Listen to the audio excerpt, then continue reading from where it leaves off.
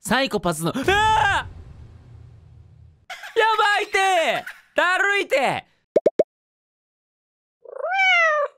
皆さん生きてきて一度はサイコパスと言われたことあるんじゃないでしょうか。または誰かのことをサイコパスと思ったことがあるんじゃないでしょうか。どうもさとみです。今回なんですけども、お絵描きをするだけでサイコパスかどうかが分かるっていう、このテストアプリみたいなのをやっていこうと思います。最近ね、サイコパスってよくコメントで言われるんですよ。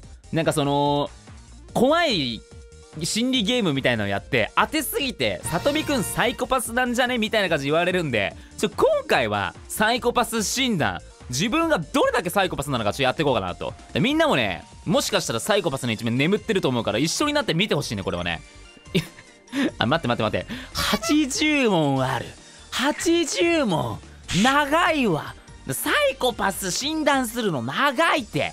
車椅子遊び方、お題を選んで直感で絵を描こう。おまけに何か書き足してください。なるほどな、そういう感じな。了解。いくか。問題1。あなたは車椅子の少年に誕生日プレゼントをあげました。何をあげましたか。待って、俺これ何をあげましたか。なるほどね、プレゼントを書けばいいんだこれ。俺ね知ってるよ知ってるよこれ。ごめんね。みんな考えてね。でもネタバレすると、これは多分だけど車椅子の少年にあげるから、なんかその足を使うスポーツだ、サッカーボールだったり、だからチャリだったりね、これチャリね、チャリだったりっていうのをあげるともう悲しいじゃん。そんなん悲しいでしかないじゃん。だからなんかこう手だけで遊べるゲーム機とかね、スイッチみたいなやつをあげると喜ぶっていう感じなんですよ。なんで回答します。正常な人の答え、足を使わないもの。いやそうやんね。だから結果を見る。サイコパスはサッカーボールなど足を使うものを描きます。彼らは人がどうすれば苦しむかを熟知しています。足の不自由な少年にあえて足を使うものをプレゼントするのです。というわけで僕の絵はすごい、ここだけ見たらサイコパスハッピーセットみたいになってる。問題2。あなたの友人にギロチンが襲いかかりました。それは友人のどこを襲いましたか。知らないんだけどねえ。答える前からちょっとインクここに塗布するのやめて。なんかついてんのよここにちょっと。ギロチンって言うとやっぱ首じゃん。でもこれむずいな。友達っていうのが肝だと思うんだよ。殺すか首にやって、でもどこか体の一部分、こういうね、どこでもいいけど一部分に落として生かすかね、友達だから。いやでもこれどこを襲いましたか、こことかでもいいのかな。友人に当たんないレベル。いやでも俺はこれは直感を信じてこの辺とかにしとく。この辺とかにね、ギリギリ当たんないとか、これいいのか分かんないけど。でサイコパスの答えはちょっとなんだよ多分。これどっかちょっとだけサイコパスの答えこうなんじゃね、もしかして。だってさ1回とは書いてないからさ、何回もやんじゃない、もしかして。いくよ、回答見るよ。せーの、はい。正常な人、首胴体など。でもさ、友達っていうことを加味した時に首は死んじゃうからかわいそうだなと俺は思ったよ。待って、俺これサイコパス、やばい、怖い。いくよ、せーの、はい。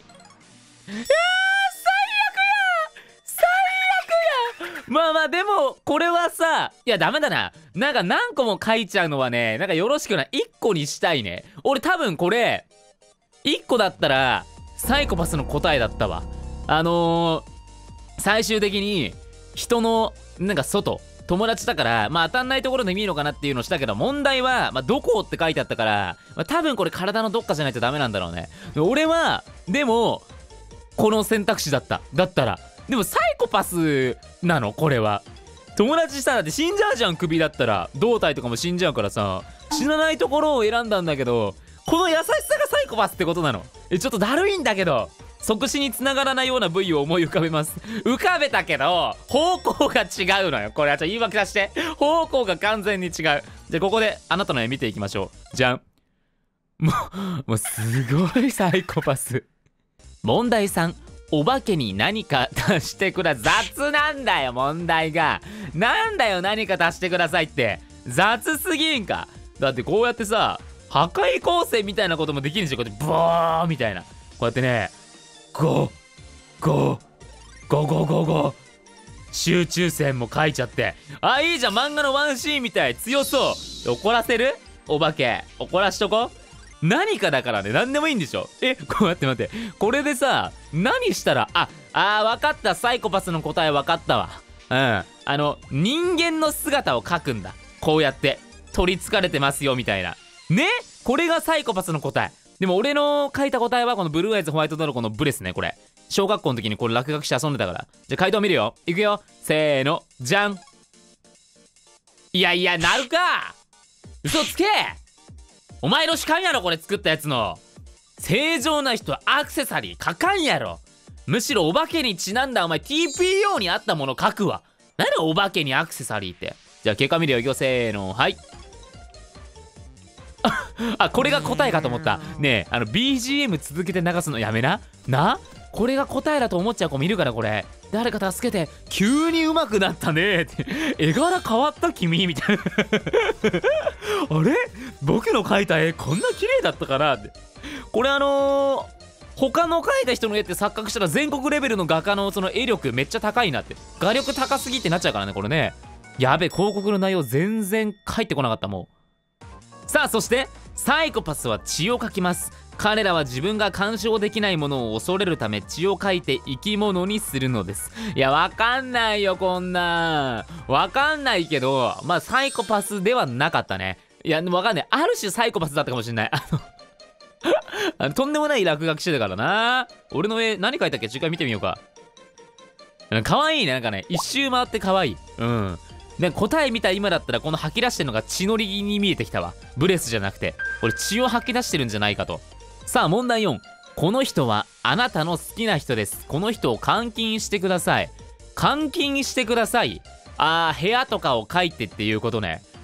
好きな人か。好きな人か。その好きな人に対する愛のベクトルがどっちに向いてるかによって変わるな。でもこれ俺二面性あるわ。なんかまあこうやってこんな部屋の中でね、こうやってもう鎖で手足を拘束する拘束の仕方、監禁の仕方、まああるよね。でこうやってなんかあってね、こういうのもあるけど、まあなんか普通に家で部屋の中に監禁するパターンもある。いやけど最初に出てきた方を優先するわ。最初に出てきたのがこれなんで回答する。いきます。檻を描いて中に入れる。これが正常な人。檻なの正常な人って。普通の綺麗な部屋を用意するんじゃなくて、これ正常な人。俺そっちのルートもあったけどな。で結果見てみようか。じゃん。サイコパスは手をつないで監禁します。彼らが信じられるものは自分自身だけ。よって自分の力で相手をコントロールしようとします。相手に自分の価値観を押し付ける人は要注意です。よかったこれ合ってなくて。相手の価値観ね、相手に自分の価値観を押し付ける人って遠回しに言われてるからね、これね。ここ正解してたら。でここで俺の絵見ていこうか。じゃあなんかサイコパス予備軍みたいな感じになってるね、これね。問題5。さばこうとしたら魚が喋り出しました。何と言っていますか。大喜利なのよ。もう大喜利なのよ、これは。これはね、ボケていいの。ボケていいの、これは。はい、問題できました。さあ、行きまーす。さばこうとしたら魚が喋り出しました。何と言っていますか。鮭です。大喜利みたいになっちゃったね、これね。いや、おもろいでしょ、これは完全に。じゃあ、回答見てくぞ、回答。何でもいいから喋らせる。まあ、正常な人だろうね、これおそらくね。結果を見る。サイコパスは喋らせないです。彼らは自分以外を物と考えます。物は喋らないので何も喋らせません。やば、マジか。これは俺発想できなかったわ。サイコパスじゃないんじゃないかな、俺。ここまで愉快なお兄さんみたいな回答してるけどね、俺ね。サイコパスじゃない気がしてきたぞ、俺これ。さあ、そして次。この部屋に殺人鬼が来ます。どこに隠れますか。だから最初からこの点ってすんのやめろ、これ。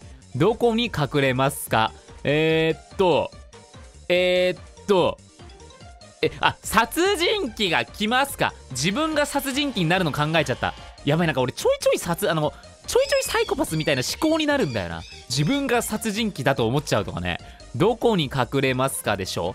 俺は殺人鬼っていうのが分かった上で隠れる場所はワンチャンベッドの下とか考えたんだけど、ベッドの下って見つかった時に逃げれないんだよ。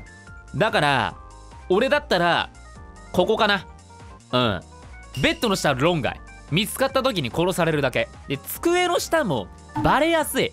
動けるけどバレるの前提みたいなところあるから、そもそも扉の裏に隠れて入ってきた瞬間にぶん殴る。もうこれやられる前にやる、間違いない。回答する。じゃあ見てこい。ベッドの下などベッドの下正常の人が選んだらさ、弱くね。ベッドの下に隠れようとするやつ、なんかさ、その先のこと考えてないよね。バレた時のリスクみたいなの。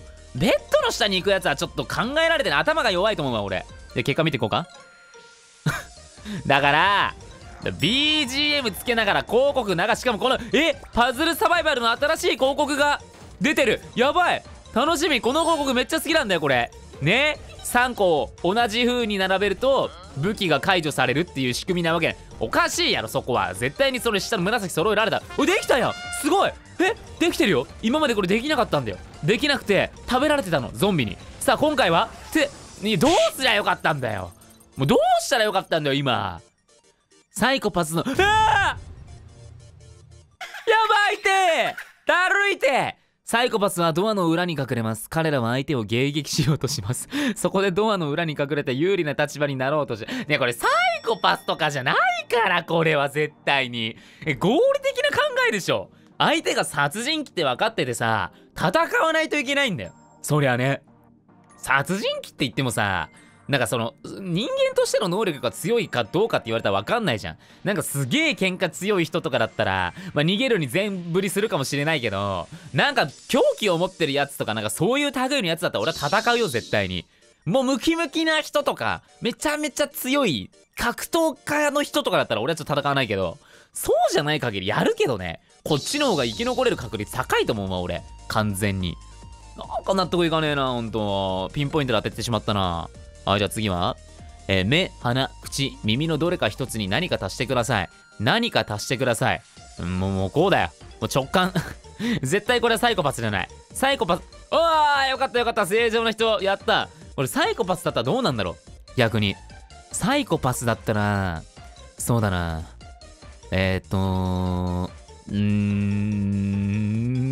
からん。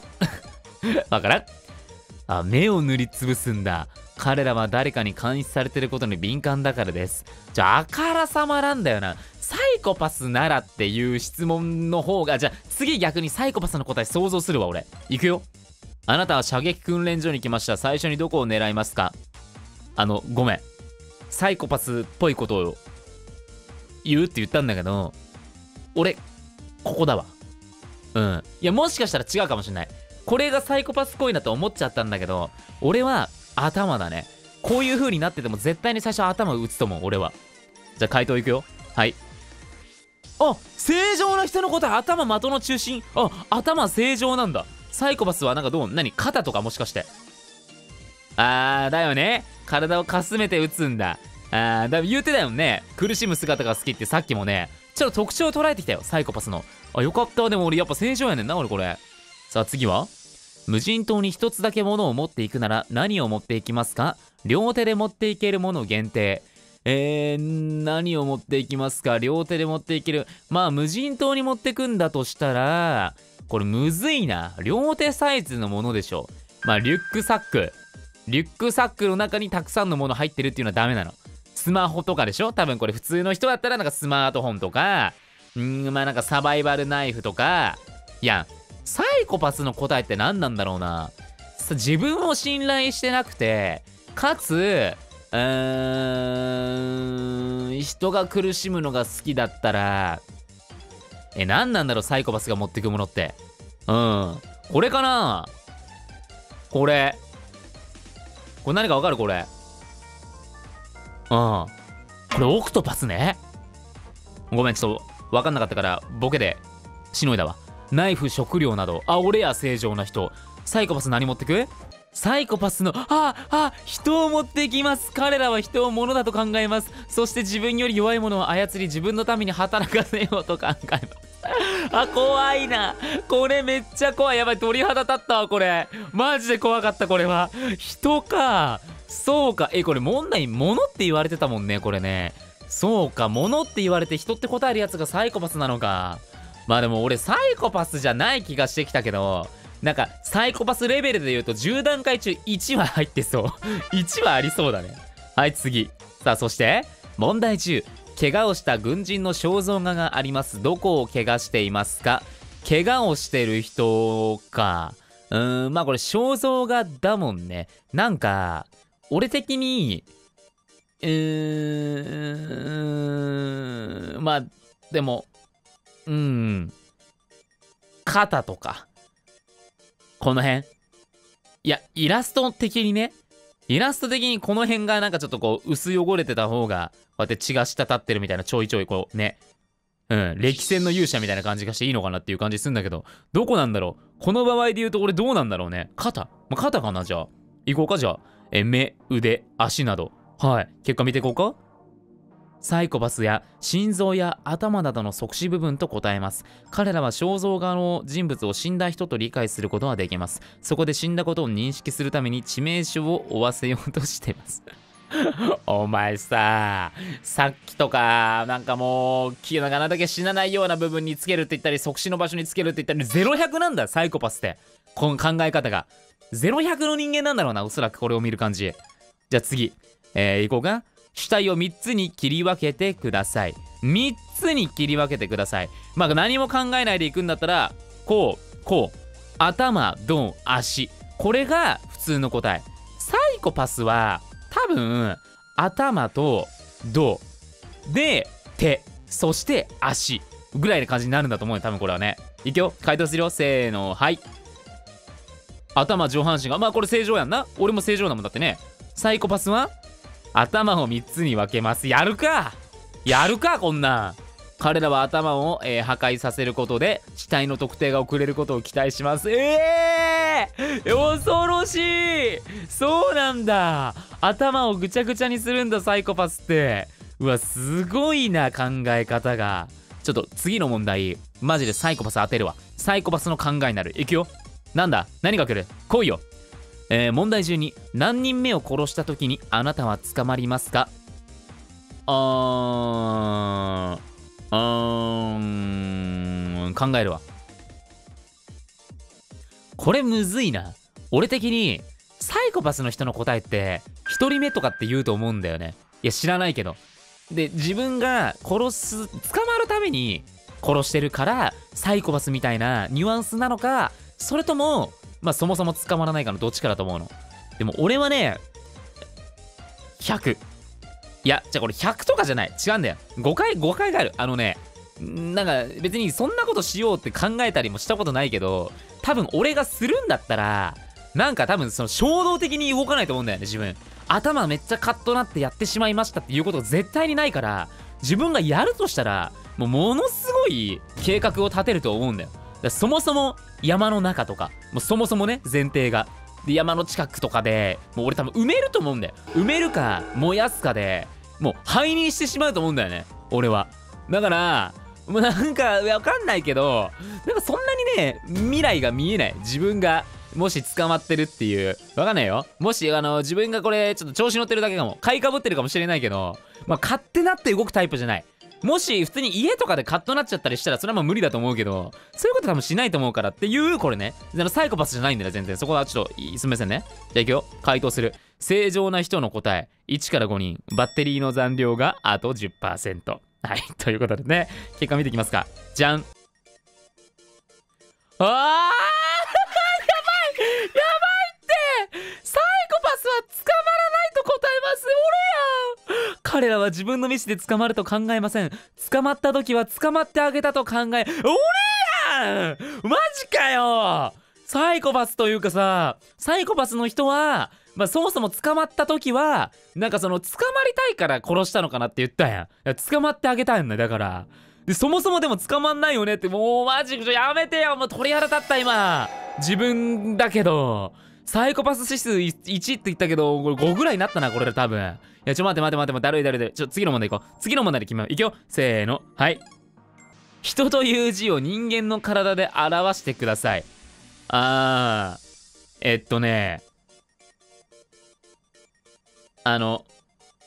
ごめん、なんか俺これどうなんだろうね。俺はよくあるんだよ。人という字は人と人が支え合うから人っていう字なんだよって。何が言いたいかというと、人は一人じゃ生きていけないよっていう説があるんですけど、僕はそんなことないと思ってて、自分の地面に足をしっかりついて立てるのが人だと思うんですよ、僕は。っていうので一人にしたんだけど、これもちょっとパスミがある答え。普通の人は多分こう答えるんだよ。こっちが普通の人、絶対に。でもちょっとこれもね、少しサイコパス味あるけど、サイコパスは人間を多分大量に並べる。こうやって。これがサイコパスの答え。ファイナルアンサーでは行こうか。人間が支え合う絵を描く。やんな。普通の人間の回答もわかる。なんかやだなこの言い方。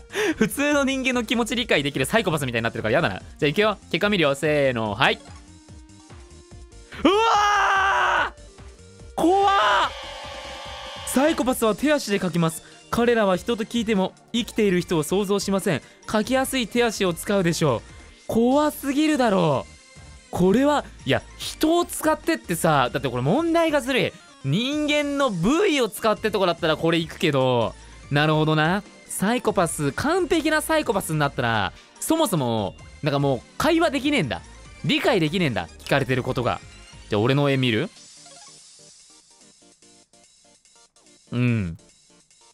今更だけどさ、俺って絵下手じゃね？最後まで見てくれてありがとう。動画投稿の他にも生放送とかやってます。通知をね、入れていただくと生放送の通知が来るようになるので、ぜひチャンネル登録と通知していってくれよな。